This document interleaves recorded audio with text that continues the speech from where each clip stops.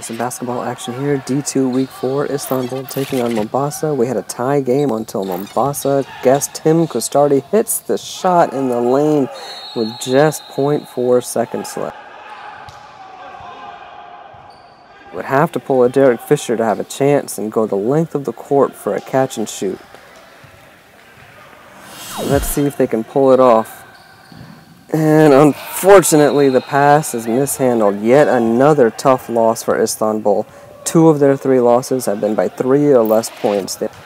They've got a good squad. They just need to close their games. And Mombasa continues the longest winning streak in Muslim basketball history at 20 games. They now have not lost since June 14th, 2014.